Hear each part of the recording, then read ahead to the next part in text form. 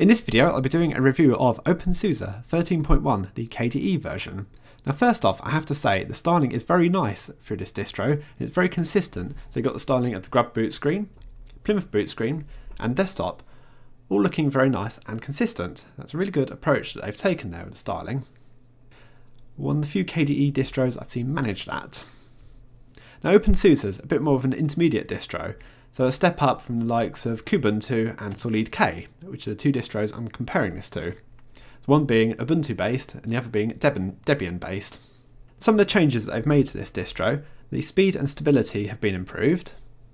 They've gone for producing a few more ARM versions of their distro.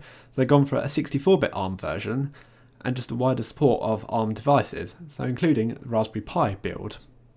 There's support for Wayland graphics, although I think you actually have to make some sort of effort to replace Xorg with Wayland. And the last notable change was that they've renamed the network device. Whereas we've got ETH0 and ETH1 in Linux, they've named it something else. And it all caused me a bit of a confusion where I was trying to set up the networking. It's not in the obvious place of being at the bottom of the taskbar, which actually it's mentioned down there. No, I had to go through the YAST manager to set up the network. But I got it going in the end. So starting with the layout of the desktop. Well, if you click these three little rectangles on the bottom left hand side, you can change the style of the desktop. So you can go with the traditional KDE style desktop, the floating panel for icons. Or you could change to the more traditional style desktop. Or you could do away with the icons entirely, which looks a bit nicer. So you've got the application launcher right at the bottom left hand side. We've got the desktop switcher, a couple of shortcuts to Firefox and Dolphin. On the bottom right hand side I've got launcher for Amarok, which I can just close that. Clipper clipboard tool, sound and volume control, the notifications as well as network management, which Network Manager doesn't do anything there, which was a bit confusing for me.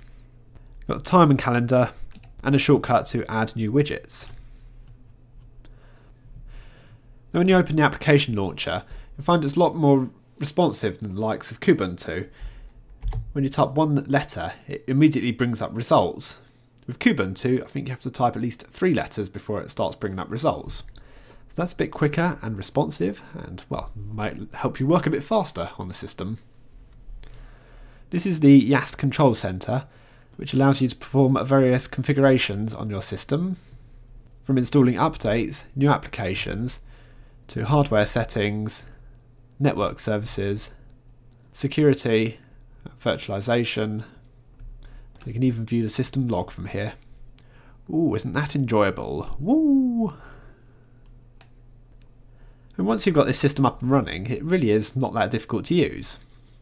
I did find a few oddities, like when I was looking around on the network drive, I go on my NAS and try opening videos from here.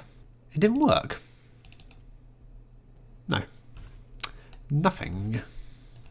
Open with VLC. Nothing. Very strange. Actually had to copy them across to my home folder. I was trying to open them through SSH. But I've done that before on other distros, so that shouldn't have made a difference. But it's strange, I can open up pictures on here, so that works fine. And I can open up music as well through the same way. So it's just videos that don't seem to work properly. It's a very unusual oddity, that. This latest version of Amarok that's included in OpenSUSE 13.1 has a nice waveform generator, and you can change that for a few different settings. You can have balls, bouncy balls. And it's got a fade in, fade out effect as well to the music. That's pretty cool, I do like that.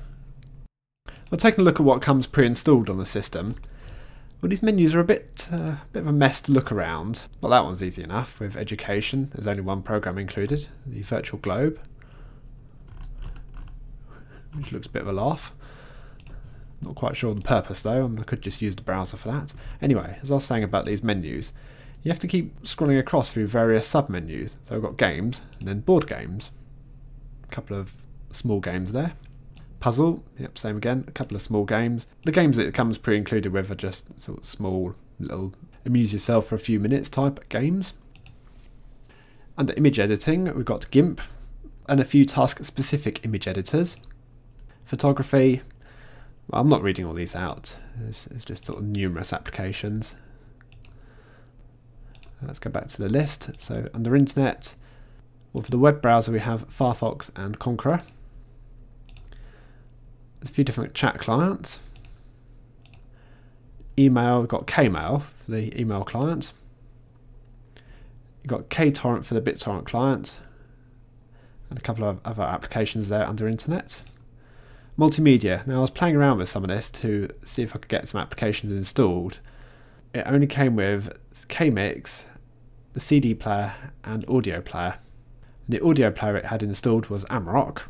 There was no video player pre-installed, or not that I found one, so I ended up installing Dragon and VLC.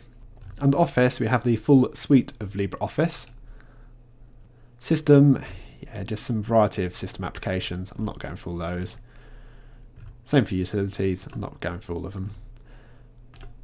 And configure desktop, that's the standard KDE configuration with the shortcuts to YAST. Here's what I thought of OpenSUSE 13.1. The speed and stability have been improved. It's about 1 second quicker to boot up than Kubuntu is, and quite a bit quicker to boot up than Solid K. And they got a decent support time of 3 years. Now I can't 100% confirm that it is 3 years, because I couldn't find the official mention on their website, but I did see a couple of news articles and quite a few posts mentioning it is 3 years, rather than the standard 18-month support time for an OpenSUSE distro. On the downside though, it's a bit of a faff to install the restricted extras compared to the likes of Kubuntu. It's not just a single package installed, you have to go and add a repository and then install a variety of packages to get it going.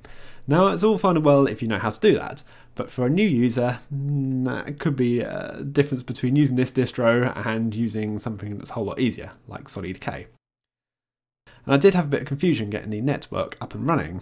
It wasn't in the standard place on the bottom of the taskbar, I had to go through YAST instead.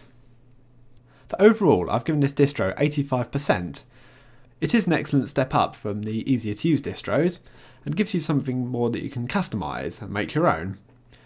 And you do have the excellent styling in KDE. So thanks for watching, I'll see you later.